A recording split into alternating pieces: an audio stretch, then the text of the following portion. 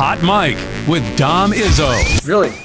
Really, Dom? No. I like what Dom's doing. Okay. Dom Izzo. Jeez, come on, Dom. What do you think I am, a magician? Yeah, I'm fired up, Dom. What else could I say? Absolutely. It was great to get on the field, and then Dom came up to me, and I'm trying to walk away from me. I just wanted to enjoy myself out there. Hot Mike. Great job. There's got to be some kind of intelligent question about something. Is Hot Mike. Hot Mike. On the networks of WDAY. You know, if it's not about sports, I find it very hard to concentrate. Here's Dom Izzo. Dom Izzo. Good Friday morning. This is the final day of the week edition of Hot Mike on WDAY Extra on this 3rd of March, 2023. At least the sun is out, looks like everywhere, as we are ready to wrap up the week in style. Apparently there's more snow coming. That's awesome to hear. Setting up for the weekend. Bunch of stuff going on. We're going to wrap up a couple of tournaments. A couple of more are going to start. It's set to be a very busy weekend, but that is par for the course for this time of year. Good morning, everybody. I am Dom Izzo, a host of Hot Mike. Welcome to our little show that we do here every day from 9 to 11 on WDAY Extra at InForum.com.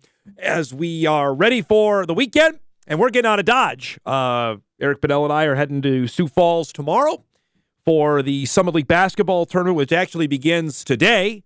Coming up here in a couple hours, they'll play the first game of the women's tournament.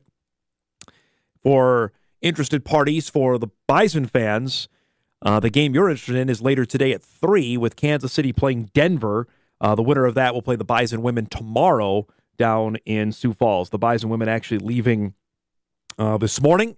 The Bison men will leave tomorrow for they play Sunday night. And we'll have plenty of coverage from Sioux Falls. We'll outline that coming up later on in our show this morning. Excited to bring all that coverage down there. I have a couple things to do first.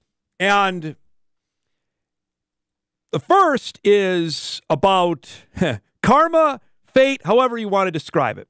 Because yesterday, as we began our state tournament coverage, we're doing 2 live tournaments at the same time in the same city, which we haven't done since 2014 when the State A basketball tournament was in Minot. And we had the boys playing at the Minot State Dome, and the girls were playing at the auditorium.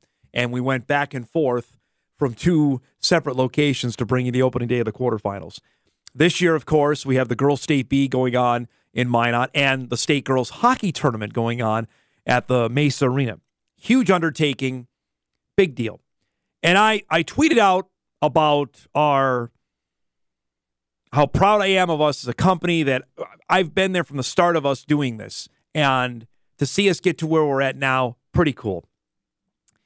I had, and it's invariably, it happens every year, and it will probably double next year when we start doing 2 basketball tournaments at the same time, that I had people say, well, I can't believe, we got to pay for the stream, and years ago it was free, and such company, we don't have to pay for that. Okay. You know what? I'm not going to debate the merits of that here on television. All I'll say is, I assume for people out there, for your jobs, you don't work for free. We can't do that either. If you want to have the coverage, this is how we do it. Second, I had a tweet come in saying to me that, well, since ForumCom and WDAY have taken over, the state tournaments have suffered, and we don't get nearly as much access as we've had. And I'll be honest with you folks, I'm pretty thin-skinned on that because I'm defending our company and defending what we do. I've been a part of it. I've been a part of the decisions of what we do. So I can tell you firsthand of what we have done and what we plan to do. And it was about what is available now and available out west. And I would tell you, especially for WDAY Extra, if you're watching us, we are free over-the-air television. Like, if you have an antenna here locally in town, you can find us on 6-3. We're available on Midco, free, over-the-air TV. So I get pretty heated when I see that and dispute it that we haven't provided more coverage. I can tell you, since we started taking over the state tournaments, which was in March of 2014, so 10 years ago now. Prior to us getting it, I'll tell you for next week, the Class A basketball tournament, at least in the time I was here, and I've been here since 2006, and I know prior to that, the opening day of the State A quarterfinals were not on television. How do I know this? Because I did the nightly sports. So it was up to me to get highlights of it. Either our friends in Bismarck helped us, if it was out there, or we went. I remember, I think it was 2012 and 2013, they started streaming the opening day when the old station that had it, the rights to it, would televise it. So in 2014, we had the idea to broadcast all of the quarterfinals. We did the boys and the girls. And we have done that since. Now, you can be upset about how we choose to provide them on television, or one on TV, one on streaming. That's fine. I'm not going to tell people how to feel. You're go for it. But I can tell you that at least the opportunities to have it on television were there. Hockey, the quarterfinals were never on TV. On the boys' side. We've done that since 2014. Yesterday was a pretty big deal for us. The girls' quarterfinals have never been on TV. We have streamed them, but never have they been on television. They got that yesterday. They had whatever it was, 9 hours, 10 hours of television yesterday, all on extra. And I know I had people thanking us for that, which was good. I dispute that things are worse off with us having it. I couldn't disagree more. And I think you saw it in our coverage last night of what we did. Now, this should tell me, though, because fate was ready to hit me in the head, because sometimes I engage on Twitter, sometimes I don't. I'm trying to be better on that. I made a resolution not to be a dink sometimes, but when the mood strikes, you got to respond. And so I did that. I was feeling high and mighty about myself, and then I left work yesterday to go home to have lunch, and as we all know, the conditions outside not great. Going down University Ave, and gentleman that didn't look like he was going to stop tried to get onto University. I'm coming down, doesn't look like he's not stopping. I try to stop, and the next thing I know is this.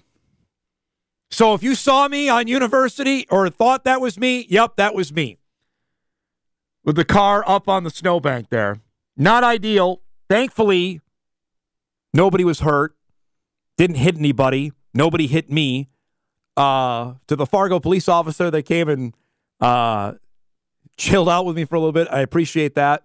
Got towed out yesterday, and still dealing with snow in the wheels. Probably hitting the car wash here after the show to get all them out so the car will stop shaking a little bit.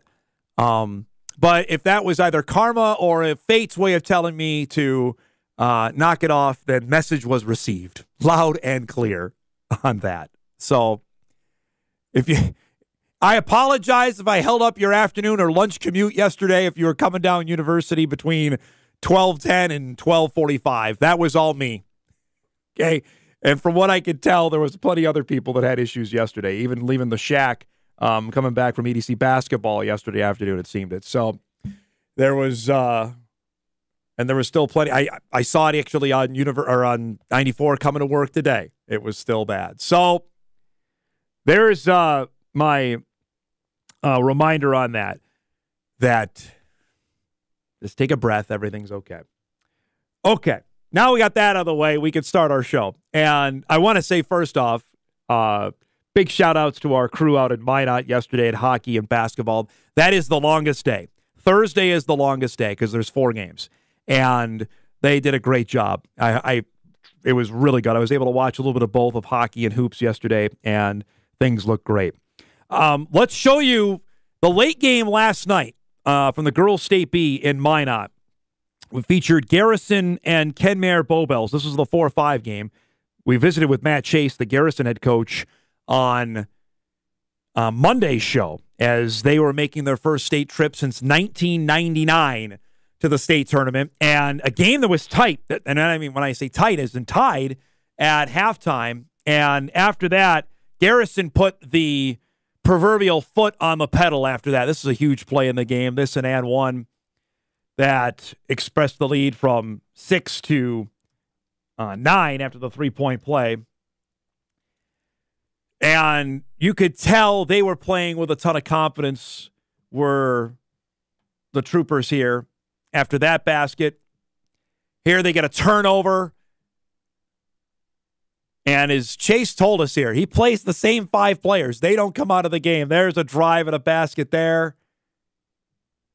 I mean, they played really well last night to take a game that was competitive for a little bit and turn this into a quasi rout. As unfortunately for our broadcast team yesterday, we really didn't have any close games.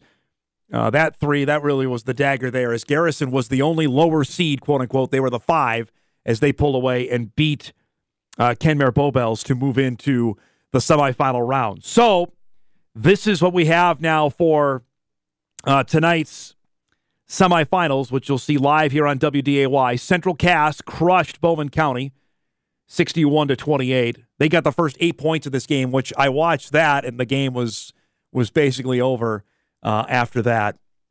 You have rugby, which was battling with Langdon area Edmore Munich for a bit, and then was able to pull away in the third quarter and picked up the victory as they won 67-48 over the Cardinals of LEM. You saw Thompson, the top seed, handle Edgeley Cullum Montpelier 66-43. The Tommies now move on. As we mentioned, they'll get Garrison coming up tonight. That's the second semifinal at 8:15. So those are the final 4 that you'll see all live. Now, also a reminder, though, the consolation games this afternoon, Bowman County, Langdon area Edmore Munich, you'll see that at 1 o'clock on WDAY Sports Plus. And I have to remind people, because I had emails and tweets about this, Sports Plus and Extra are 2 different things. Extra is the TV channel that you're watching right now. Sports Plus is our online stream. And it is separate. If you have a forum subscription, that is separate than the Sports Plus deal. Yeah, I understand it is confusing, possibly, and yeah, it is money, but that is our model. So just so people know, you can still watch the consolation games coming up later today. Also going on last night was the EDC basketball tournament, as the girls took center stage at the Shack. And I was up there for the loser-out games, which saw Horace give Shanley a heck of a ride. Shanley ended up pulling away to win. North eliminated Wahpeton. So Shanley and North will play in state qualifier games on Saturday. And the 2 teams they're going to play, I don't think anybody expected, because the top 2 seeds on the girls' side got beat last night. West Fargo and Cheyenne were victors last night in the girls' semifinals. The Packers knocked off Red River, led by another tremendous game from Mariley Simon, the NDSU signee, and Chloe Fow, the University of Mary signee, to beat Red River, who, remember, last year made the state semifinals. The Packers were up by 3. They pulled away to win by 9, 57-48, as they'll get a date with Cheyenne, the Mustangs. We're going to talk about them coming up in our second hour, as we will have, for the first time, an all West Fargo EDC Girls Championship game, as the Mustangs had never been there before, and the Packers, which had missed out on state last year, bitterly disappointed by missing out at the state tournament a year ago. They lost to Wahpeton. Now they are definitely in, and this affects the seeds now, because Davies, the 1 seed, and Red River, the 2 seed, now have to go to state qualifier games, which means you've got some heavyweight potential state quarterfinal games happening next week. Because let's just assume, as the WDA semifinals are later today, let's go out on a limb and say that Minot and Century are going to win. Okay? Then they will be the 1 and the 2 seeds, no matter how that will play out. They're the 1 and the 2, right? Then you could have a potential crossover, right? Let's say that Century is the 1 seed, right? That they could potentially playing Davies in the first round as the 4 seed out of, well, that'd be the 3. But let's say Red River is the 4 seed out of the East. That was a semifinal last year. And Minot, last year's state champ, the 2 seed, could play Davies in the first round, which was, again, that was a dynamite semifinal game last year. So that is unfortunate how that went down, but that is the way they format this tournament. Big win there for Cheyenne and West Fargo last night. By the way, special shout out to Mike Benson and the Packers. West Fargo ended a 7-year state tournament drought last night by beating Red River. That's crazy. 2016 was the last time the West Fargo girls were at the state tournament. They end that drought. That was with Akili Moten and their standout players. So the Packers are on their way back to the state tournament. And if you've not watched them play, and they'll have a good crowd, Cheyenne and West Fargo will both be well represented at the Shack next week. The Packers have some players. Simon and Fowl get all the attention. Solveig Seymour is really good. They are loaded. They have a potential to do something at the state tournament. So congratulations to the West Fargo teams. We'll visit with Cheyenne in a minute. Real quick before we wrap up our opening segment, late last night, Minnesota Wild back in action in Vancouver against the Canucks as they had to leave town to the Wild because of the state wrestling tournament taking over the XL Energy Center, and Marcus Johansson making his debut back with the Wild after they made the trade. But they've got some dynamic players on offense. How about that? That is, Zuccarello purposely did that to Kaprizov, who tips it in. Make it 1-0. By the way, the Canucks wearing their early 90s uniforms is outstanding. Why nobody told me that this was a thing, I'm very upset. But those are awesome. That tied the game up at 1. And then that's a dynamite save there, going post to post. Marc-Andre Fleury to keep this game a 1-1 tie. Little stick tap and love from his teammates. And the Wild then get this end-to-end. You don't want this guy alone. Kaprizov knocks in his own rebound. That is his 39th goal of the season. The Wild go into Vancouver and get a much-needed 2 points against a bad Canucks team. You got to win these games. 2-1 is the final. We mentioned Kaprizov now with 39 goals on the season. He's been sensational. 3 straight wins. 7-0-1 in their past 8. What is going on there? After a team that was scuffling, now the Wild can't seem to lose and have turned it on when they've absolutely needed to. Just looking at the up-to-date standings in the Central Division as we sit here on this Friday morning, Dallas still has the lead, 3 points over the Wild, who are in second, 3 points ahead of Colorado. That's what happens when you turn it on like they have over their last 10 games. 7 wins, 1 loss, and 2 overtime losses or shootout losses next to the Wild. That's how, when you get on a streak like this, you can give yourself a little bit of wiggle room. And that's what they've done. They have their next game coming up tomorrow night in Calgary, and then they're back home Tuesday night to play the Flames before they have to get out of town again because the boys' state hockey tournament is coming to Lexington Energy Center. Congrats to them.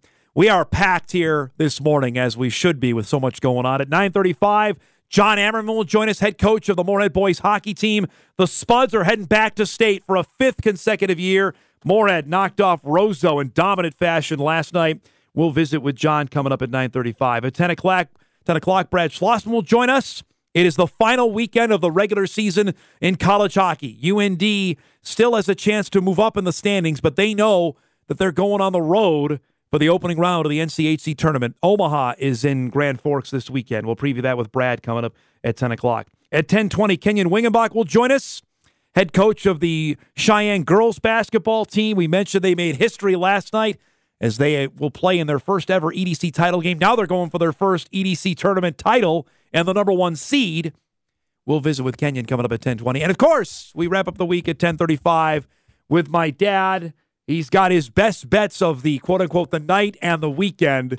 I'm sure he's got some baseball chatter, of course, of what we saw this week as well. So we'll do that before we wrap up the show. So, packed show. Thankfully, I'm okay. Carr, we think's okay. Karma, undefeated still. We'll take a break. Hot Mic is off and rolling. We're back after this on WDAY Extra at InForum.com.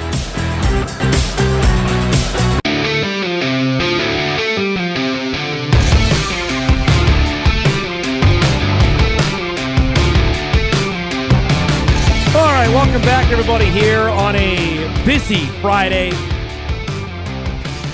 Jon Ammerman, Moorhead Spuds, boys hockey coach, coming up here in about 10 minutes' time. On top of all that stuff we showed you in our first segment, we had a bunch of college news that came down the pipe yesterday. Most notably, out of the University of Minnesota. And this, honestly, folks, there are rare things that surprise or stun me anymore. This one got me.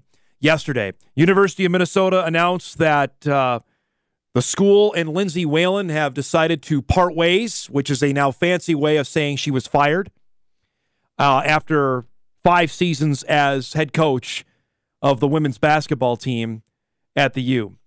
Now, Mark Coyle, the athletic director, in a press conference yesterday, said it was a mutual decision, but if it was a mutual decision, then both Whalen and Coyle would have been present at the press conference yesterday. Whalen was scheduled to be there. She tweeted out that her emotions were overcome as she was in the elevator heading there, which can tell you, to me, that it was not a mutual decision. If it was mutual, then I think the emotions wouldn't have been as raw as they were. This is a tough deal. Whalen's an all-timer. She's a Hall of Famer. Led the Gophers to the Final Four the last time they made it there. She finishes with a mark of 71-76 in her 5 seasons as head coach. This is the tweet she sent out yesterday. I'll be appearing and showing up for a press conference in the near future. My sincere apologies for not being there today as I was overcome with emotion in the elevator on my way to the press conference. I am a human being. And that lends the credence that this was not a mutual parting of ways. And I don't know why either teams, programs just can't come out and say fired. I don't know if there's some stigma with that now, released. I don't know, but apparently that can't happen. She added to this she didn't need to do this. I've shown up every single day while playing at the U, playing for the Lynx and coaching at the U. Add up the years. Apologies if this hasn't been enough. I'll be available when the time is right, which she has done plenty. But as a legend, there's only one way for this to go. It's either going to end well or it's going to end ugly, and it ended ugly. And she could not transfer her basketball mind of how she played to instill that to lead as coach. I think that's as simple as that. And now this program is in a real interesting spot because as people watch the Bison Gopher game when they came up here in November, they have the 10th highest ranked recruiting class in the country that just came in. All of them native Minnesotans. Mallory Heyer, Mara Braun, Nia Holloway, Amaya Battle. Those, you can't get any better than that. They all from the Twin Cities that decided to stay home and play for Lindsay Whalen. And now in this era, how many are going to stay? All of them. Braun out is clearly number one. And she had her choice of going wherever. She chose to stay and play for Whalen. That's topic one, which is totally related to who's going to be the next head coach. The University of Minnesota has never hired a man to lead the women's team. But I had several people say to me, well, Aaron Johnston's just sitting there, the South Dakota State head coach, who's been obviously with the Jacks for 29 years. AJ's done everything and then some at SDSU. He's won a national title at the Division II level. Clearly, he's owned the Summit League. The Jackrabbits just finished a perfect regular season. They are far and away the unanimous favorite to win this weekend in Sioux Falls, that if there was a time to go, this would be it.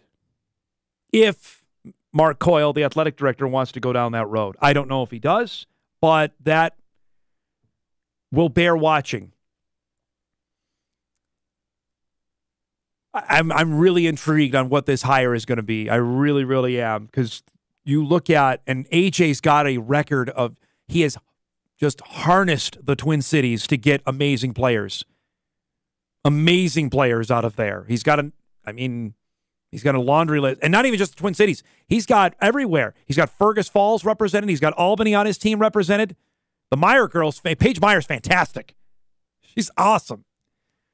And went into our backyard to get Ellie Kalbeck out of Fergus. Selland. Just the list goes on and on. If they want to go that way.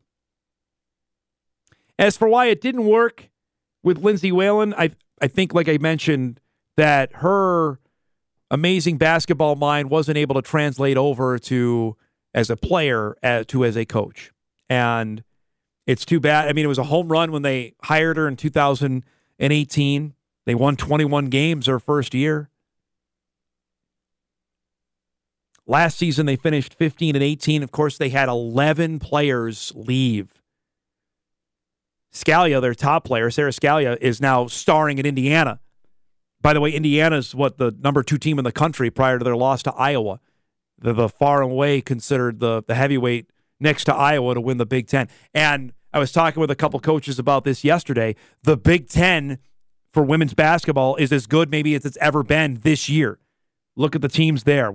Indiana's amazing. Iowa's got Caitlin Clark. Michigan's really good. Ohio State's really good. I think they're going to get 7 teams into the tournament. So that's the challenge. Granted, it's there with both Gopher basketball programs right now. I even get started on the men. But really intrigued to see where this search goes and who stays. Holloway, you'll remember, the stud from Eden Prairie, didn't play all season because she tore her knee last summer. Hire from Chaska, we saw play. Amaya Battle's really, really good. And, of course, Mara Braun, who was injured and didn't play against the Bison, which is probably a good thing because I think she may have led Minnesota to win that game. That's the kind of player she is. That's the one you just have to keep an eye on. So, be really intrigued to see what happens there at the University of Minnesota. Lindsay Whalen done after 5 years, and I'll be interested to hear what she has to say when she does speak. We're due for a break. We'll take one now. We come back. Moorhead boys hockey coach Jon Ammerman will join the show after the Spuds win another section championship in dominant fashion last night against Roseau. Hot Mic rolls on a Friday morning on WDAY Extra and InForum.com.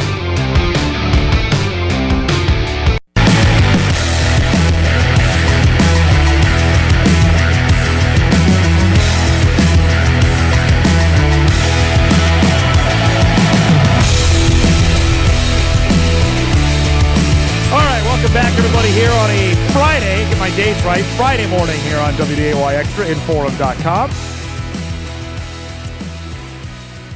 Last night, we started to get the boys' state hockey tournament filled out for Minnesota.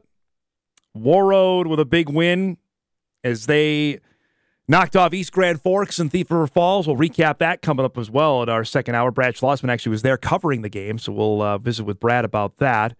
And in 8AA, the game was moved to East Grand Forks. Of course, it was supposed to be played in Thief River on Wednesday. Of course, the weather wasn't going to make sure that didn't happen, and was moved to East Side last night. And boy, Moorhead did not mess around with Roseau, a team that they had beaten during the season and playing once again for another section championship. And boy, what a game this was for the Spuds. They raced out to an early lead. It was 3-1 in the second.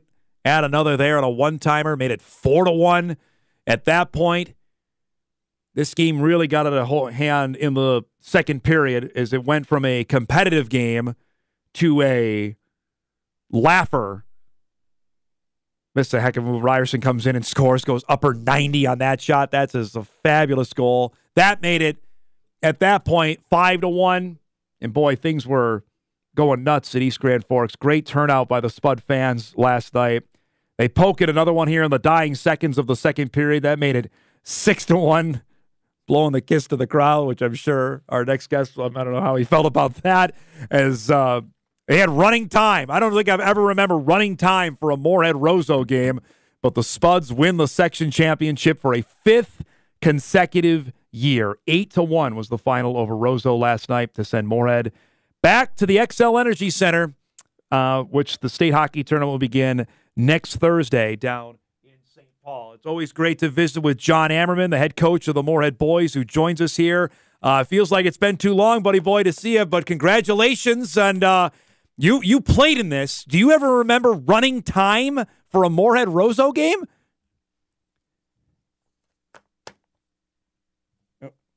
Parts of that there. Hopefully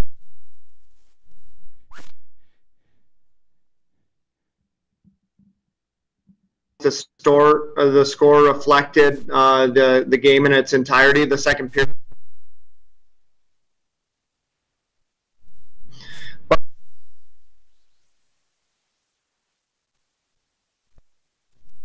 Silly question. Does this ever get old?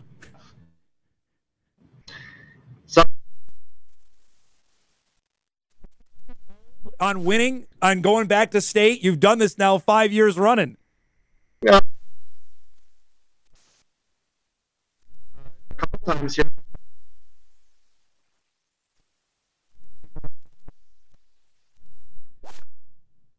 So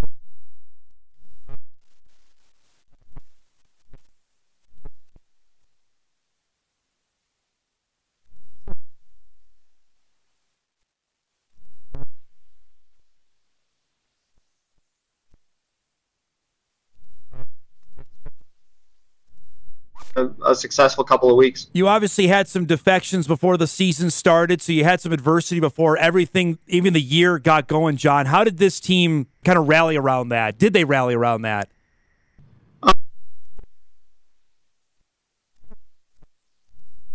You know, that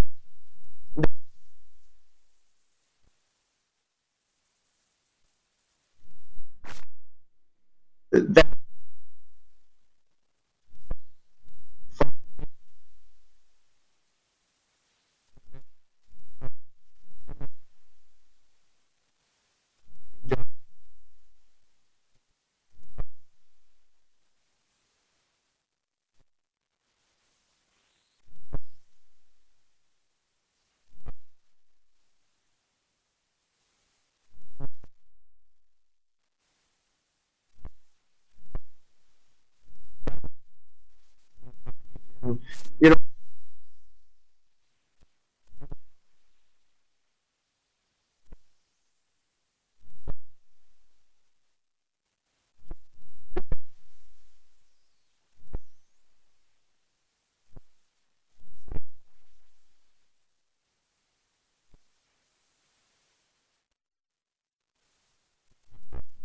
Now, out of, I think it's 8 years for you to go to state, man. What is it? What is the secret sauce that you found to be able to do this and win that section championship game?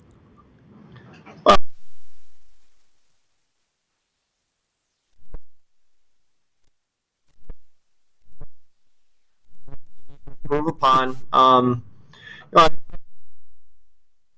We, as a staff, have understood, especially on the defensive side of things, what's important and how to prepare. I know players or our kids that there are things that we do a lot that probably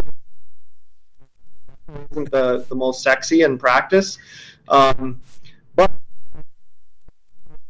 to the point that we can be competitive by the end of the year. You know, you can't teach. Like, we have Kai Weigel, who has been outstanding for us. Aaron Ryerson has scored straight at the end of the game. And then we have some younger guys that are filling some roles too. So I don't know things, and each team has its own identity. It's been fun to figure that out. Jon Ammerman, Jonas Moorhead, boys hockey coach. I'm seeing one last night, the Minnetonka, Maple Grove, Andover. These are, I know you played a couple of them already. These are the familiar faces at the state hockey tournament. I know I ask you this every year, but playing them over Christmas, does that give you a window of what you could potentially see next weekend or next week? Yes, and it was, like I said, we took our lumps early, and some of these teams, and a lot. It's one thing to tell.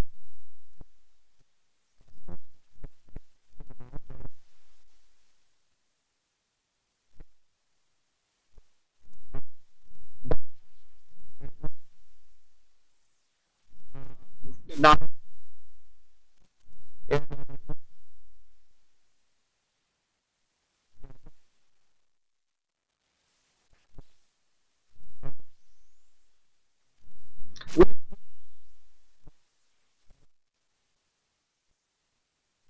Same thing.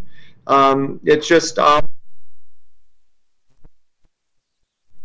and we have guys feeling good about themselves, and I think our factor outside of our goaltender is this. So this is year 10 for us. This is by far the closest team we've ever had, and that's one of those intangibles that you can't quite put your finger on it, but you just kind of feel it. We don't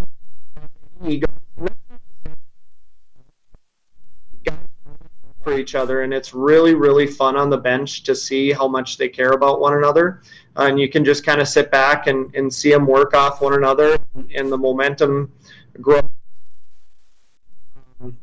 I think that's one thing that, go back pocket, that they really compete for one another, and I think, although I want to see early. Okay, so I was already going to bet that you guys were going to be in the 8:30 game, but isn't that the 4-5 game, right? So there's no chance you're playing at 8 or 9 o'clock at night next Thursday? Yeah.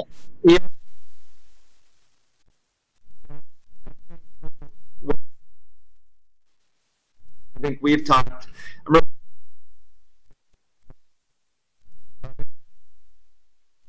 Side yesterday, and we were talking on the phone just about different results and where people might be at, and us and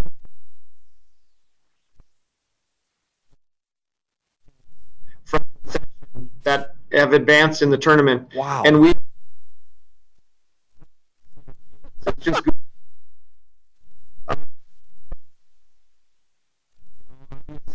a section like Section 6. For example, where Edina comes out of, they have Wayzata, Benilde, and Edina in the same section. That's 3 top 10 teams. So, I hope that we have a chance, and we'll see what happens on Saturday. But I know it's fun to see whoever we get to play. See, I gave Kraft a hard time because they ended up getting the 8:30 game, which is like you've. How many times have you played that one? Even since you've been coach? Yeah.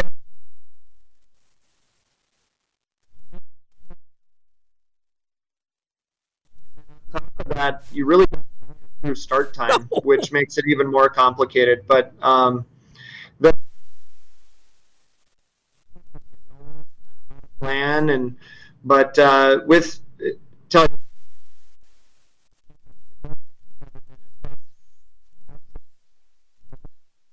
the goofiest and I mean they.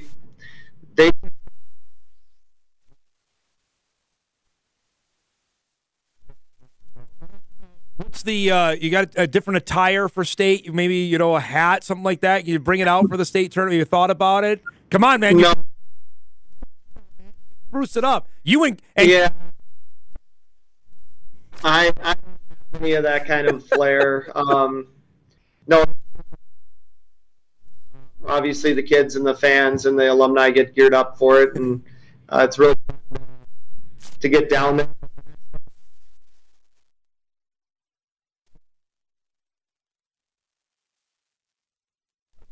I know, I believe is it Warroad? They got Hockey Day next year. Have you guys been contacted at all about potentially another Northern team? Has that been on the radar at all or no?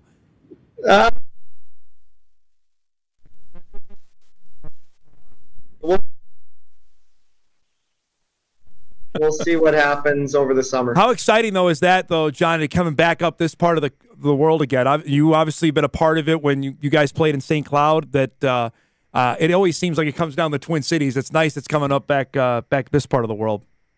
Yeah, and, and does a great job with it. St. Cloud, we were a part of, knocked it out of the park, and I think every year it gets a little bit better because you learn from the people before you. But really, and they're going to do. I would imagine that people have to be spread out quite a bit just because of hotel rooms and facilities, but they're going to do. And I would imagine that the planning isn't something that started last week. Before we let you go, you've said the seating meeting is on Saturday morning. What is your so you get? Tell us for what you seed all 8 teams, or how does that work for you as a coach? Yeah, that's a great question. So after from the State High School League, and we just have to submit our seeds by 8 a.m. tomorrow morning. Okay. So it's a quick. You just go in, and it's about as simple of a form as you can fill out, and then they tabulate the results, and you'd like to think whatever we say is what goes, but who knows what happens behind the smoke and mirrors. But morning, once they tabulate that, and they go, and then they announce the results, and then there's a period about conference calls with the different TV personalities and the State High School League.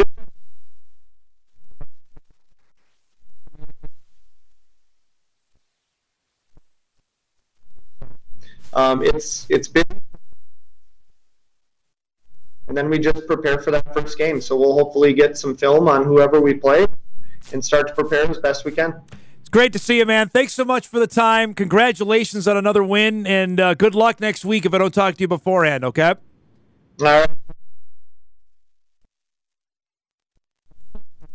Win over Roseau last night to win a 5th consecutive 8AA championship, and we will find out who they play and when they play coming up tomorrow at the state hockey tournament. The AA portion begins on Thursday. We're due for a break. We'll come back. We'll wrap up hour 1. Brad Schlossman around the bend in our second hour. We'll do that on a busy Friday on this hot mic. We're back right after this.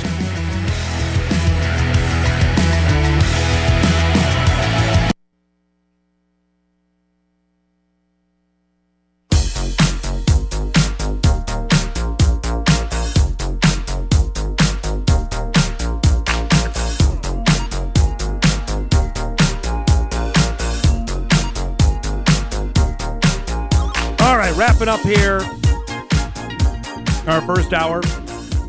Brad Schlossman around the bend here. I haven't heard that part of the track. I like that. Yesterday, beyond the Lindsey Whalen news, the Summit League put out its all-conference awards. It's not going to be surprising. On the men's side, Max Asmus was the player of the year from Oral Roberts. I'm going to tell you all right now, I did not vote for Max Asmus. I voted for Grant Nelson. And if you want to call me a homer, that's fine. I'll stand here, and I debated with Kolpak. I'll debate with anybody. I thought Nelson earned it by, if you take him off, the Bison, which finished 3rd, NDSU probably finishes 8th or 9th. I know you can't do that, but that's how I judge it on Player of the Year.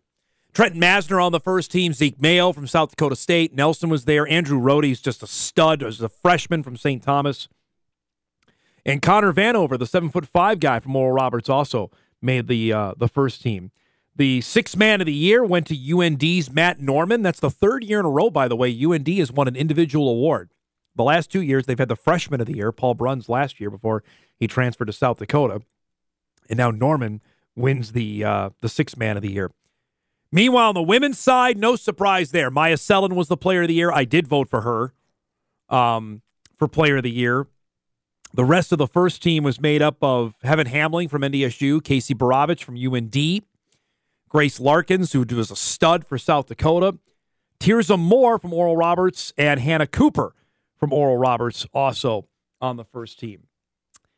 The Bison did have an individual award. That went to Elle Evans. That was probably the slam dunk award of the year as freshman of the year in the Summit League. First Bison to do that in program history. Started 17 of 18 league games, scored double digits in 15 of 17 starts. 23 points, which was a career high on the road win at Kansas City. First career double-double came at Omaha in a loss there, 16 points and 15 rebounds.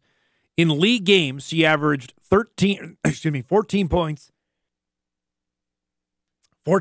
5 rebounds, and 1 assist during league play. This was a slam dunk, and frankly, I'm a little surprised she didn't make the second team.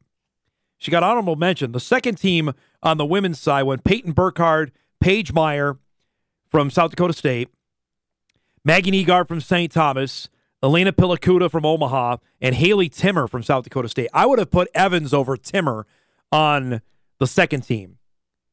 I did in my ballot. Honorable mention was Anna Dietz from Western, Elle Evans, Michaela Manette, who was the Defensive Player of the Year from Denver, Emma Smith, standout freshman from Denver, and Elise Stafford from Kansas City, who we did not see in the last time the Bison played the Roos. Bowden Scunberg was honorable mention as well on the men's side. I voted him second team as well.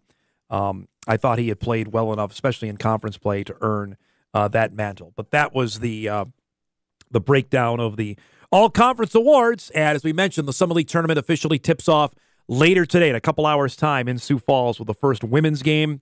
The UND men play tonight against Omaha in the first men's game. The winner of that will get Oral Roberts coming up Saturday night. We'll take a break. We come back. Brad Schlossman will join us. We'll start hour 2. A lot of hockey chatter as we're into the final week of the regular season. What UND has in front of them, it's a road journey that begins for the Fighting Hawks after this weekend. Hour 2 of Hot Mike on a Friday is back after this.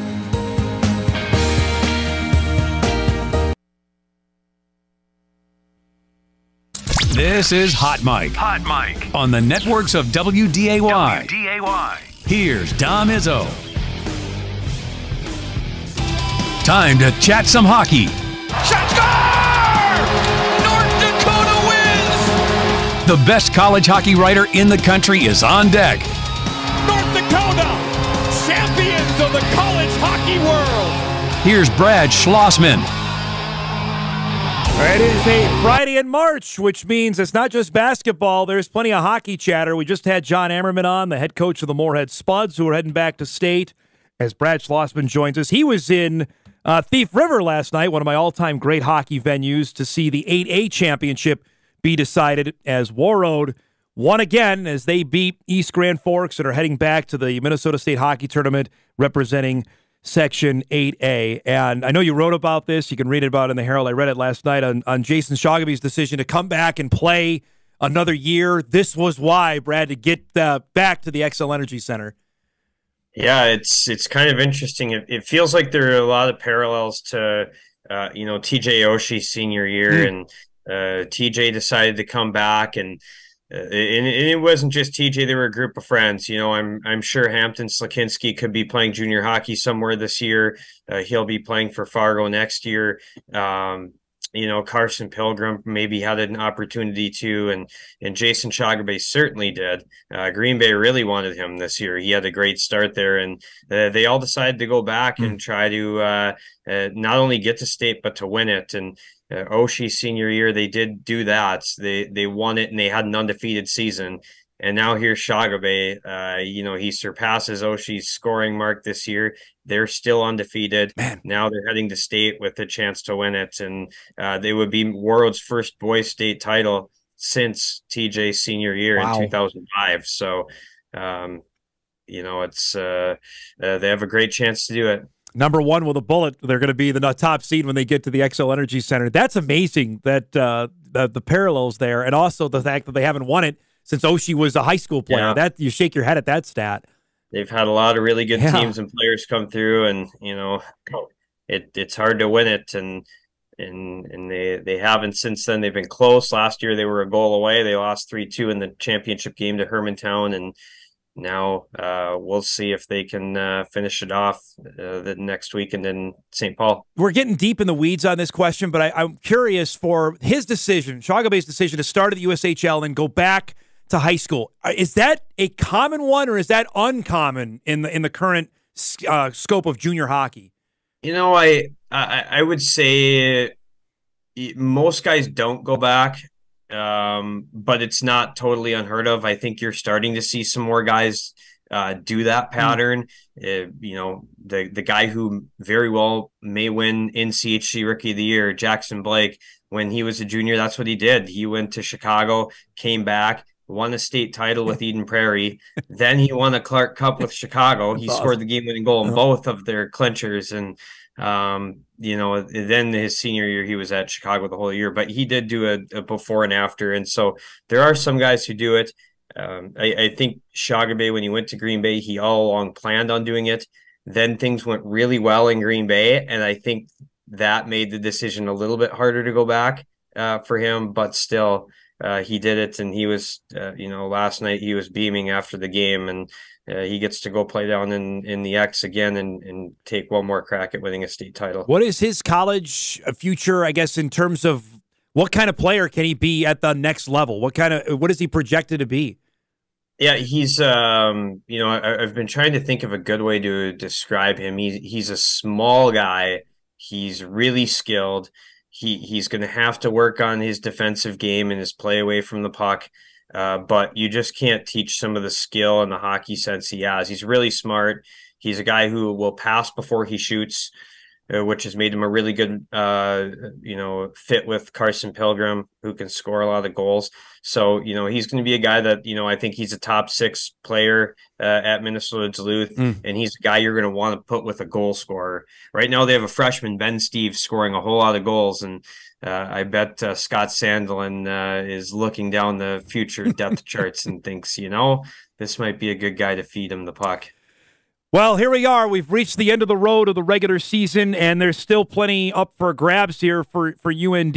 And we were just visiting off air that they could go all the way from 5th to 7th, but they are certainly, as we talked about the last time you were on 2 weeks ago, trending in the direction where they absolutely needed to.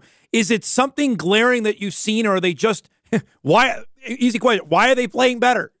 Yeah, their big issue, in the first few months of the year was defensively and goaltending. I thought they were giving up too many grade A chances, and goaltending wasn't making enough saves. They had the lowest save percentage in the entire country. They were dead last as a team. And since December 1st, they have the last 3 months, they've dropped their goals against about a full goal almost. Wow. From where they were the first 2 months. And Drew DeRitter's save percentage in the last 3 months, .914. That's pretty good. Yep. You win with .914 goaltending. And so things are starting to turn with him. It felt like in the first half you'd get a really good performance, and then all of a sudden, boom, then came the big step back, and he'd get pulled. And then there's a couple good ones, and then boom, step back. And it feels like he's prolonged his strong play now. It hasn't been just one or two in a row. He's improved his consistency, and the team's been better around him, I think, too. I think there's no question that they've helped him out more than they did in the first half. You had a great stat. I texted you about this because when the game ended Saturday night at CC, which was officially, it goes down as a 0-0 tie, correct? Correct. That was It's never happened before in the history of UND hockey. Not in a full game. Yeah. It's never happened in a full game. There are 2 other instances it happened. Number one, and this is what you texted me about because you remembered this one in 2000. Was it 8-7? Yeah, somewhere around there. Yep. 2007. They went out to Boston College, and with ice conditions, there was fog rising up in the arena, and they couldn't really see the puck.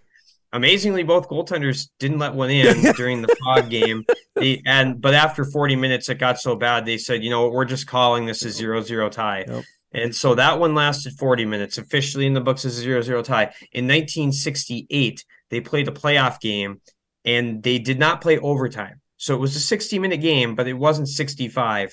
So this will go down officially in the record books as the third 0-0 tie, but it was the first one ever in a full game that included overtime. Well, so I remember that BC game only because it was on TV, and it looked I can't believe this is actually happening in a college hockey environment. Like, this is for real. It was amazing.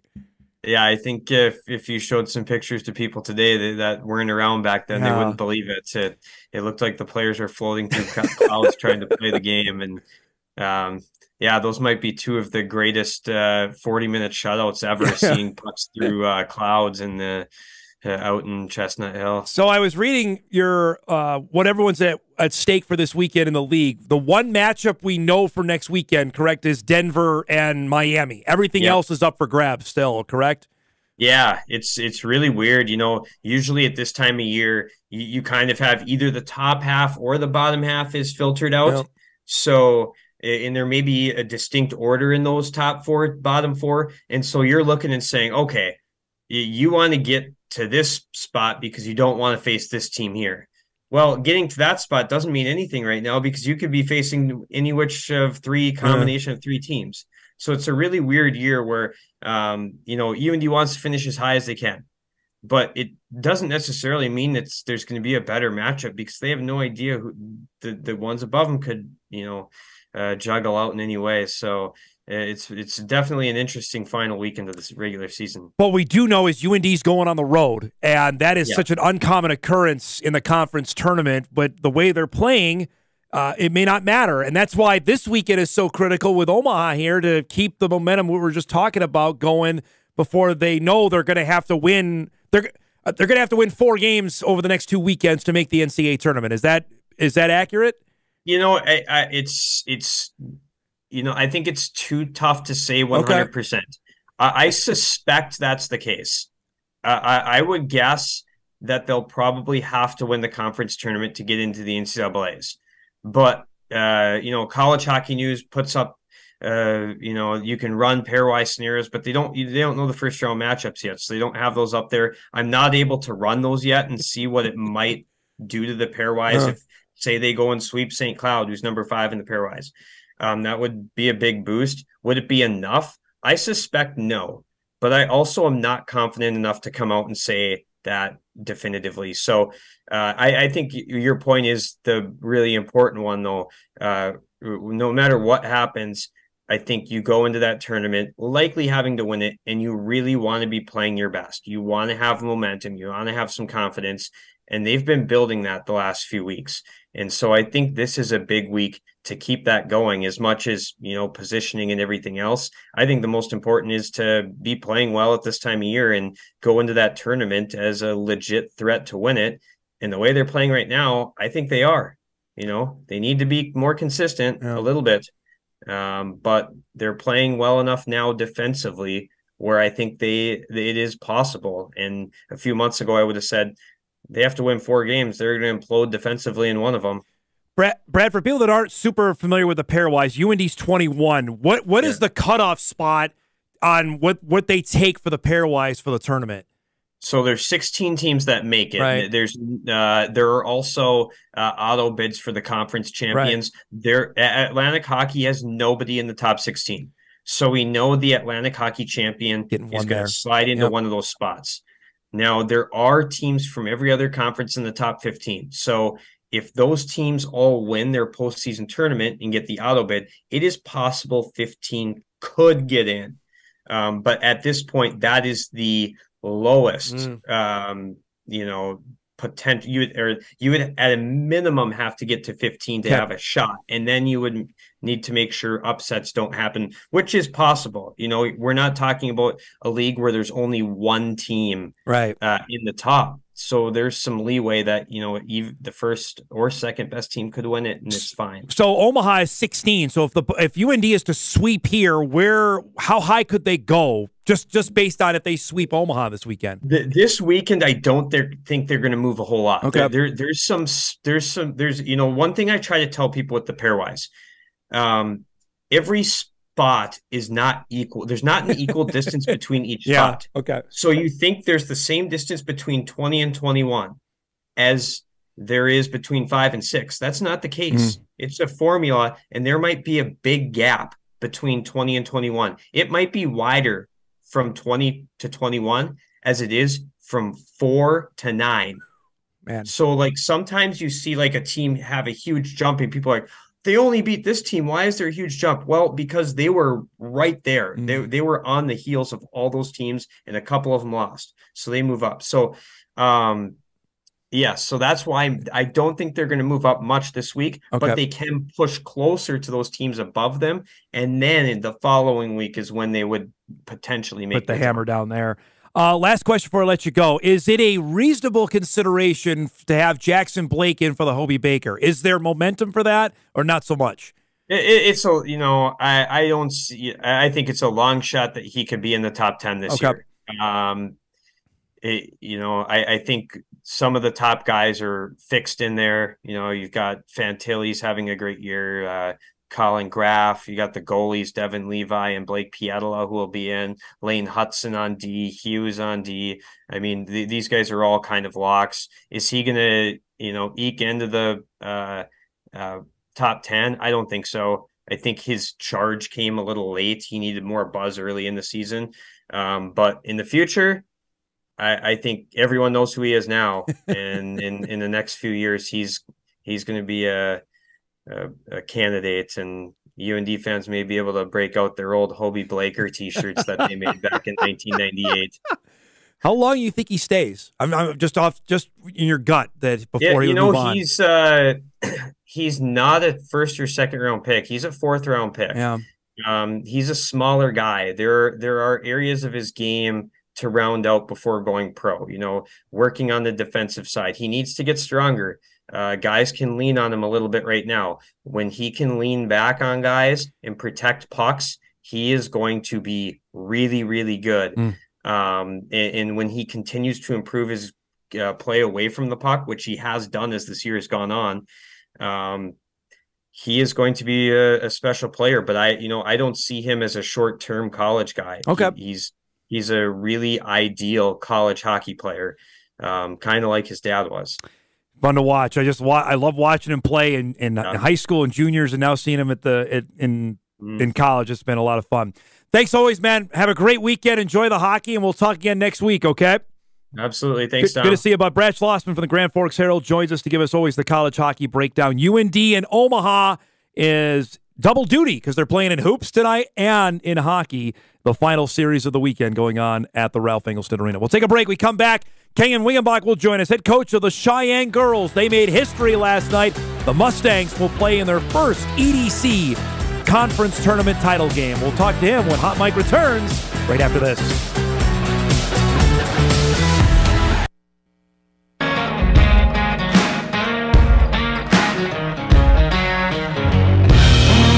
Roll on a busy Friday morning here on Hot Mike, WDAY Extra, InForum.com.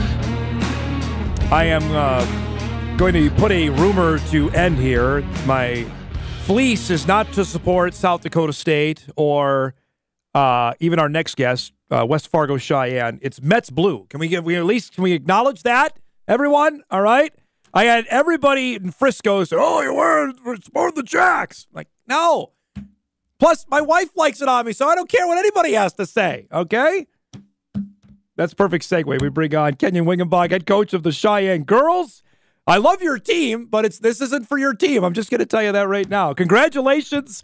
The Cheyenne girls beat Davies last night in the EDC semifinals at the Shack. First time ever. The Mustangs will play for the EDC Tournament Championship. When I say that, what goes through your mind? Relief. I think that, the longer you coach, the more you realize that semifinal in conference is the night. Like if you can do it, I had a lot of people say like, you looking forward to the championship. We're going to celebrate. Like we're going to celebrate. We're going to worry about the championship later, but we're living another week. You're so right about that, because you had to go and sweat a game out last year in the state qualifier game. Those teams tomorrow now, Davies and Red River, both are expected to win, but you still have to go and play it. There is nothing like that Saturday state qualifier game, is there? Oh, for sure. And the thing people don't realize is like Shanley and North tomorrow, they're coming off a high. Yep. Like they're excited. Yep. And yeah, they won. They were sky high yesterday, especially North with the big win over WAP. So after losing a tough game in the semis to come back, even though you're favored, and none of that matters. You got to go out and execute or your season might be over. Brenna Dick went crazy last night, Kenyon, 28 points. Tell me about her performance and what you've seen from her this season. Well, this season, she's just been phenomenal. We had a big injury with Peyton Breidenbach, our point guard. And so that kind of shuffled a lot of things around, and Brenna was able to play point guard, but that she's not a natural point guard. And once Peyton came back, Brenna moved back out to the wing, which seems like a little thing, but it just allows her freedom to move and create. And, she did an excellent job for us, but you can always tell with her when she starts shooting that like 18-foot floater, I know we're good. Like we're good. On. And, yeah. I mean, her shot selection is something that you just can't teach. And I think I'd be an idiot if I took it away from her. So just let her play. And most of the time, good things happen. You've obviously got, as you mentioned, you've got a couple of college-bound players in Maya Metcalf and Peyton Breidenbach. I mean, describe just having that kind of talent and expectations after Macon State. I know this is what you wanted when you took over the program, but is there a bigger spotlight on you guys now? Well, I think, I told our kids, our captains especially, Carson Sanders, Maya Metcalf, and Peyton Breidenbach have been outstanding captains this year. And I told them before the year, I said, last year it was kind of fool's gold a little bit. We got on a roll, but I just didn't feel like we had enough in our system that we could compete with the top teams, to be honest with you. Mm. And then we got kind of exposed at state, but it was a great experience. And I knew year 2 we would be in a better spot. And I did tell them, I said, don't be surprised if we don't have the same record as last year, but once March hits, we're going to be in a better spot. Mm. And I didn't think we would be playing zone. Like anybody that knows me, if you watch the game, we played zone 99% of the game last night. And that 1%, I think we played 3 possessions of man. They scored 6 points. And so it was, I don't know if like your audience is like very statistical, but that's not good. That's not very good. So we play zone. We fit to our strengths. And I honestly don't even know how to coach it. I just yell rebound a lot, and that's what they do, especially Maya. So it's been awesome. It's been so much fun. How big a deal is this, Kenyon, for West Fargo tomorrow night to have it's you guys and the Packers for round 3 tomorrow? Yeah, Coach Benson and I were texting last night. He's really excited. First time for them since 2014. First time for us in the championship ever. So it's going to be a great night for West Fargo, and I hope the community comes and supports at the game. It's going to be electric. First time for West Fargo girls since 2016, which sounds crazy. And you and I were talking about this over the summer, about the level of talent just in West Fargo. I saw Horace play up close yesterday for the first time, and they're not far away from being a thorn in everybody's side, it sounds like. Yeah, I think the senior class in West Fargo, between the kids that Coach Benson has and what we have, it's just such a deep, talented group. But then you look at the underclassmen, we're starting a freshman. Horace has very young groups, 7th grade, yes. 8th grade, and so the talent in this city is very good. Tell me, now you're going to state and you're playing in the same building next week. How much is this week to get some comfortability with that, knowing the state tournament is going to be at the Shack next week? Yeah, I think for us, it's a lot of routine. Like we talked about that yesterday too with, we play it at 5:30. So our kids went to school. We didn't get out of school. They did their whole routine, just like a normal game. And on Saturday we play at 6. same sort of routine, when you're supposed to eat, and then sleeping in your own bed for state tournament. That's a huge thing that a lot of people don't understand. We don't have to deal with the hotel logistics and washing uniforms and how to feed these kids and where to shoot around. It's all that stuff is taken care of. So it's a big advantage to be at home. There's now with West Fargo win, there's still a distinct possibility, Kenyon, though, that 7 of the 8 teams that were there last year are going to be there this year. Is that a good thing, or is that just reflective of how good everybody is this year? Yeah, I think everybody reloaded. Yeah. I think last year you look at the all-state team, and it was heavy underclassmen. Now a lot of those kids are seniors, except for like the Minot kids, the young kids. But for the most part, it's a lot of seniors this year. So we kind of knew it was going to be very similar, very competitive, and that's what we've seen this year. So you mentioned, is it laid back tomorrow night then on the sideline for yourself, or what is it like? You know what? Whatever happens tomorrow. Yeah, that's not really how I'm wired. So I told you we would take some time to celebrate. That shuts off at some point today, and so we got a good plan ready for tomorrow, and our kids want to win it, and I know Coach Benson's kids want to win it, and it's going to be a very competitive game, and we're not going to be happy to be there. That was last year. I felt like we were happy to be there, and the kids were super excited. And this year, I see just a little different drive in them. I think just looking in their eyes yesterday before the game, I could see something a little different than I saw last year. So I'm super excited. Whatever happens tomorrow, we live another week, but we're gonna put our best foot forward. Before I let you go, you and I have talked about this. You're a big school, so I know what happened last month doesn't necessarily affect you directly, but you've been in the game all your life. What do you think for 3 classes? What is going to be the major change for some people, hardcore basketball fans, to wrap their mind around next year, in your opinion? You know what? I think that ship has sailed for a lot of people. They can hang on to that, but I think this is going to be outstanding. I've talked to Coach Klein at Devil's Lake. He's excited to be in a situation where he's not always the underdog, and he's around teams that he can compete with every single year. What I'm excited for are those bottom teams in enrollment. That it's going to be a true Class B, and I think that's what people are wanting, that because that's what they remember from yesteryear, 70s and 80s. Yeah. It's those teams, and wait till you see that Class B tournament next year, and it is going to be phenomenal, because there's going to be teams in there, in both the boys and the girls, that haven't been represented in years or ever. Yep. And those middle class teams, now you got WAP. WAP's going to be a handful next year in that middle class. Devil's Lake with their style. Yep. I don't think anybody plays like that in that. And then the upper class, it allows us to play teams in the West. So we got 5 games, and you can go to Minnesota, you can go down to Sioux Falls, you can play WDA. So it's so good for the whole state. Always appreciate the time. Congratulations on the big win. I look forward to seeing you in person next week, okay?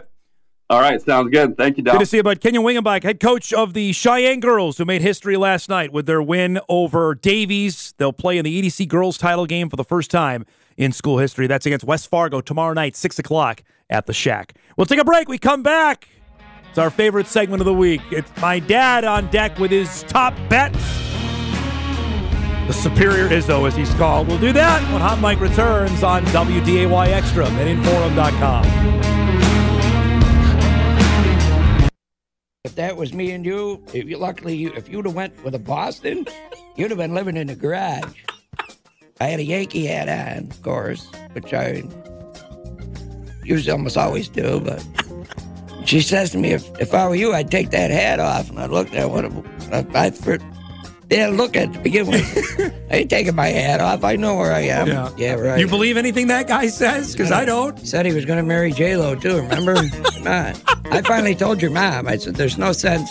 Let's just put TVs in the room, because I'm only going to wake them up anyway. So that's how I got a television? All right, it is that time on a Friday. We welcome in my dad, joining us from lovely Central New York on this Friday. You got some weather coming your way? What's up? Yeah, we're supposed to get about 6 inches tonight, I guess, but well, we got a foot. We got a foot here the other day, so you're not going to get any sympathy here. All right. That foot ain't nothing when you get that every other week. I know. Yeah, I had to laugh at this because now you got to go out and take care of it. Before you just waited for me to get done, then you would leave. Now you got to take care of it. There's no taking care of it when it's a freaking 4-foot drift in front of my driveway, all right? My son would have vanished if he walked into it. I would never have found him again. Yeah, I'm sure the wind plays havoc when you're there. God, unbelievable. We don't get that as often as you No. do. We just get it straight down in buckets. Our buddy Matt Henson actually took a video of this. I should have shared it on the show. He literally just got done cleaning his driveway, and literally he's taking his video. Here comes the plow, and the plow comes and he literally just got done. It's like they do it on purpose. You know, remember your grandfather used to drive the plow. I know. He used to try and hit my mailbox every time he could. All right. Well, so we've got some baseball games underway. I don't know if you've paid attention because they've changed the rules on some stuff here. We showed it on Monday, the game between Boston and Atlanta that ended when the batter took too long to get set in the batter's box. He thought actually the pitcher took too long, and the game ended on a strike called because he took too long to get set. What do you think of that? That part I love. You Keep like them that? right in that box. Keep them right in that box. They do the gloves. They do the hat. Yeah, get in there and hit the ball. I love that part of it. What part don't you like? Well, we'll wait and see. That's all. I just don't. I know they're trying to shorten the game, but, you know, baseball's baseball. It is what it is, but I don't know. We'll see. Eric just said I love the part they got to get in there and get in there and play. I'm with you there. I'm all for that. The clock is different. And how long you have to pitch if a guy's on base, that's gonna take some getting used to. I'm waiting to see this clown from Atlanta, see what he does. You know, what's his name? Akura or whatever it is. Acuna. He's a showboater up there, man. In the old days, he'd have been beamed every time up. Eric brought up a great point. You're not going to love it when it kills the Yankees for a game. Then you're going to freak out. So he's exactly right. You know how that goes, but I'm sure Booney will have him right on top of all that. You know how that is. You say, how you like my hat? Yeah, I like that. That's good. Is that a new hat? Yeah, your mom gave it to me. It used to be your grandpa. That's nice. I like that. Yeah, I like it. That's what I need, more hats. Yeah, right. I am interested, though, for the games are going by light speed now. 2 hours, 15 minutes, 2 hours, 20 minutes. I mean, if that's what they're worried about, and they are, then this is a marked improvement. I don't know if it's going to happen in the regular season, but that's lightning. Holy cow. Well, it wouldn't happen in the regular season. That's a rule now, right? It is. I don't know if there's still by the rules. They got longer TV commercials. Commercials going to have a pitch count? No. It comes to the money. We're not going to have a pitch count on that. But you know that. How often did you make it to an end of a Yankee game last year? Out of 10, how many would you say? 6, 7? Nah, that'd be a lot. 5, like half? Yeah, maybe that'd be half of them. Because they do go, especially if they're playing Boston. Exactly. They're 3.5-hour baseball games that are played in May and June. That no one has the attention span for that anymore. As much as you and I both love it, no one's going to stick around and watch 3.5 hours of that, you know? But when you're paying that kind of money for a game, and next thing you know, it's over with, you know? I mean, remember the Mets game we went to? They played, I think it was San Diego, right? It was San Diego and the Mets. It was the fastest game ever. It was a 1-0 game that got over in a little over 2 hours. But that was wow. But that was the time I paid the usher to sit right down close. Yeah. There was also I'll never forget that. That was 30 years ago, big boy. The game is completely different now. It's completely different. You know. I love the shift thing too. Get them back the way it's supposed to be. You know, that shift, 3 guys on one side. Yeah. That's crazy. He said shift there, everybody, by the way. Shift is what he said. Yes, I did. Shift. That's what he said. Well, I made sure. But here's the thing. Why hit the ball the other way? Just go the other way. The best thing they could have done is just keep bunting the ball, and they never would. Yeah, they wouldn't do that. That was an easy base hit. They wouldn't do it. So now I'm glad they changed it. Anyway. That is true. So we'll see. It's underway there. NASCAR weekend is in Vegas. I can't. This is the week you're probably just crawling all over yourself, right? You know what? But you've been there, right? Oh yeah, I did something last week I've never been able to do, and I ended up making money on it. Oh, here we go. Kyle Busch, because he was in a Chevy. He's in a Chevy now, so I could finally bet him. And didn't he go ahead and win? That's unbelievable. Boy, that's a double whammy for you because you don't like him. So then he ended up winning the race. That's got to drive you crazy. He was in a Chevy, so I put money on him, and didn't he win? I'm going to do it again this week because this is home track. Eric just said that Busch is the whiniest NASCAR driver out there. Is that accurate, or is there somebody else? Whiniest and winningest. It's a good combo. So guess, right? It goes right with it.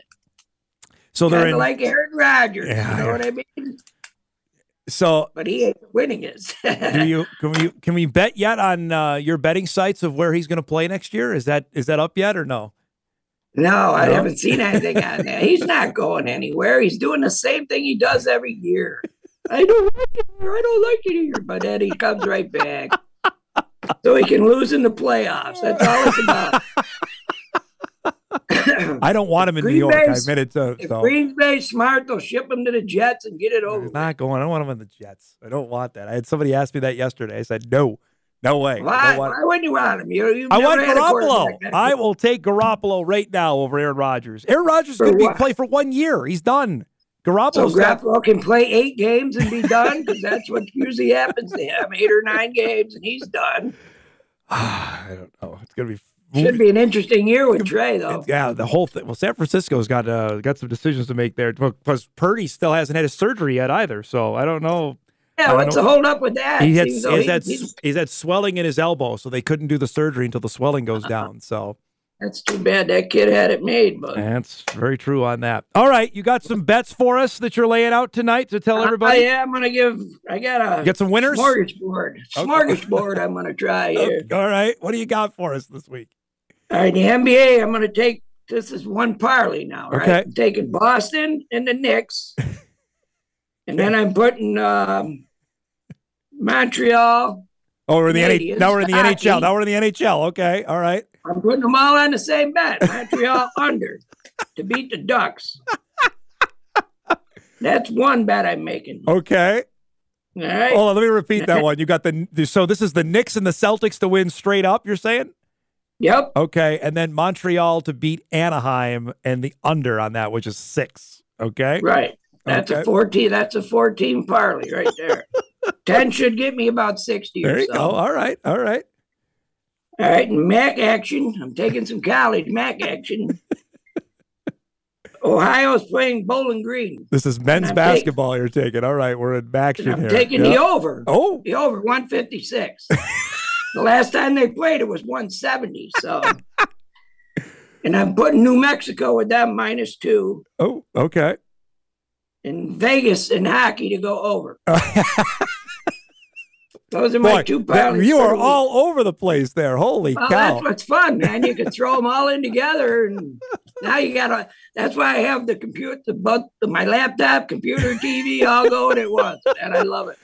What, you did not bet the Bison here. Are you going to do that this weekend or what? Here, what are you going to do? They weren't up on the board yet, so I imagine they'll be tomorrow probably. When's their first game? The Bison men play Sunday night, so probably tomorrow, I'd imagine, right? That'll go up.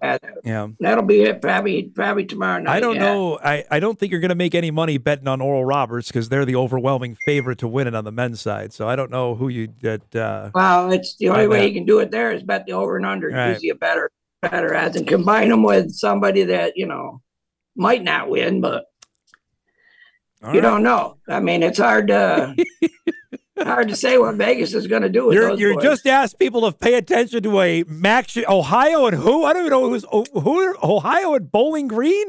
That's going to be a good one tonight. Got to bet the over. Last time I can't believe Vegas has got it at 156. Well, yeah, that's for a college basketball game. That's outrageously high. So yeah, but these two teams last time just put it up. Neither one of them played defense. They just throw up the three. There's another thing I just learned about my dad. He's a great Maction men's basketball mind. I had no idea that he knew all about it. So. We'll see how it turns out. All righty. There's his best bets of the weekend. You have a great weekend, and I'll talk to you when I'm in Sioux Falls, all right? All right, man. I look forward to it. Right. I love you. I love you too. Have a great weekend. There he goes. My dad wrapping up our week here. Those are his best bet. I don't even know where he was at. He bet the Montreal Canadiens and the Anaheim Ducks. Yeah, I don't even know if he knew that Anaheim had a hockey team prior to putting a bet on it, but there it is for our best bets of the weekend.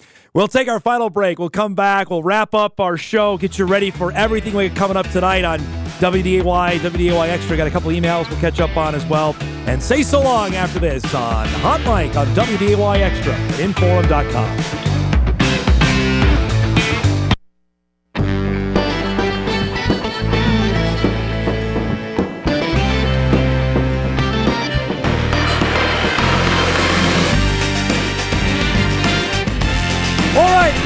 We have reached the end of the road for this week here on our show. Thanks so much for joining us this entire week. Had a great lineup of guests. A reminder, we will be back with you Monday in Sioux Falls at the Summit League basketball tournament. Excited about that. Summit League Commissioner Josh Fenton will join us. Our usual cavalcade of guests will be there with us on Monday, and we will be in Sioux Falls for as long as the Bison teams are there. That depends on obviously how things go. We could be back in studio by Tuesday or potentially down there another day. So excited about that.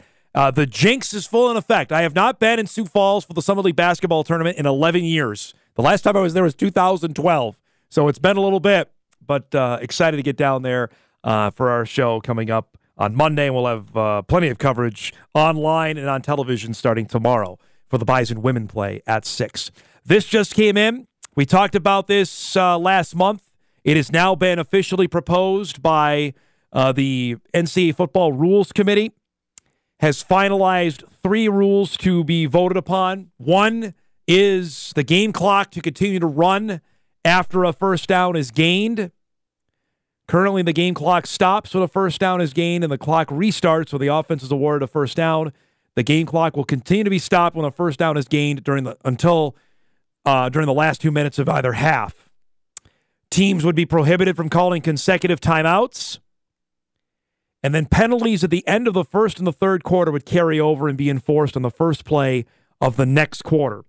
This will be voted on by the NCAA Playing Rules Oversight Panel. A lot of words there, on April the 20th. So, thankfully, the incomplete pass one and the clock keeps running. That one hit the bricks, which it should have, because that one was dumb. But these other ones are likely going to pass, and I would imagine we're going to have a potentially quicker football games coming this fall. Troy Dannon, the athletic director at Tulane, tells The Athletic he imagines that this could carve the game down by 7 to 10 plays. That could be monumental in a game. So I'd be curious, and we'll get some reaction on this over the next few days and weeks. But April 20th will be the day this is voted upon for the rule changes there. Couple of emails come into the show. Dom, thanks for all the great coverage of North Dakota High School sports by WDAY. Has there been any discussion on expanding the number of tournament days in order to provide opportunity for more coverage? Instead of the usual Thursday, Friday, Saturday games, have the new Class B play Wednesday, Thursday, Saturday, have the new Class A play Thursday, Friday, Sunday. This will make Thursday being the only day when both brackets having games played. Appreciate the email. I would tell you from a television perspective, we would be in favor of that. Specifically the Wednesday to Saturday bit. The High School Association has no appetite for that. I can tell you that right now. With Wednesday being a church night, I don't think they want anything to do with that. They have expressed to us about interest in going to Sunday. You'll remember 2 years ago during the COVID year that the Class A tournament, they had the boys play Thursday, Saturday, Sunday, and the girls went Friday, Saturday, Sunday. So the quarterfinals were not overlapping. I don't think we're real fans of going on Sunday because of travel of getting to the next event. I hope that's something that each side can have some leeway on, to the emailer's point, because Next year, it's not going to be this way. They're going to be playing at the same time, but potentially down the road, hopefully there's flexibility here that we can do that. It's a great email and something I've been campaigning for, but Wednesday seems like it's a no-go on the high school association side of things. Let's get you ready for what to watch before we say so long here on this Friday morning. Reminder, the girls' Class B semifinals tonight on WDAY. 6:30 begins our coverage of the Final Four, which should be some great games there. UND and Omaha coming up tonight, 6 o'clock on Midco from the Summit League basketball tournament. And the Timberwolves play the LeBron-less Lakers, 9:30 on Valley Sports North. We got to roll. Thanks to our guests, to Jon Ammerman, Brad Schlossman, Kenyon Wingenbach, of course, to my dad. If you missed any of our show, you can podcast it later today at InForum.com. Have a great weekend, everybody. We'll see you Monday from Sioux Falls on Hot Mic on WDAY Extra.